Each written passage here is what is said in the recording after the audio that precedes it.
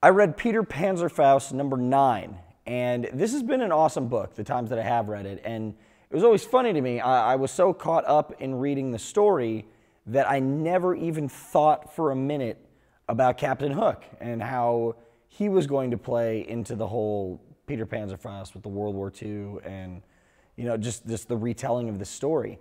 And this, we really get the history of the who would be Captain Hook, and this is really well done. I really enjoyed this. This is definitely like a smaller book, maybe not everyone knows about, but if you come across it in trade, I would definitely suggest picking this up and just catching up. This is, like I said, this is a really fun book, and I really enjoy the story of Peter Pan to begin with, so it's cool seeing just this retelling of it. But I'm going to give this 4 to 5 Nerd Skulls, and yeah, let me know what you guys thought.